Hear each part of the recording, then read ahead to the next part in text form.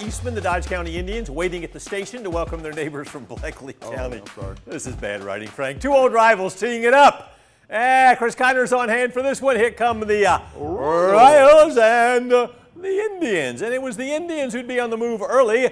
Duke Johnson, the veteran, back there with a good gain. Bumped out of bounds right there. All right, eventually you got a 4th and long. And Dodge is going to go for it. Zy Williams to Duke Johnson, but good coverage right there by Nikez Farrow to break it up. All right, Indians back with the ball, and Duke Johnson can run.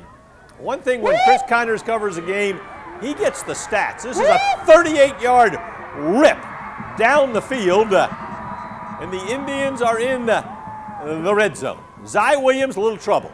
All right, going to pick it up. Oh, my. Back foot, just fire it. And Jabari Graham. That's how you write it up. Is wide open for the touchdown. Extra point is good.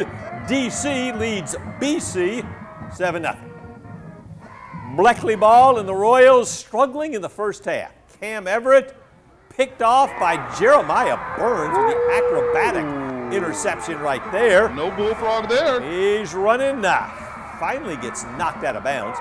Late first half, Duke Johnson trying to make something happen, but Joshua Stanley with the big play. The Royals took momentum into the locker room and came away with the win. FFN scoreboard in OT. Oh, man, what a Bleckley game.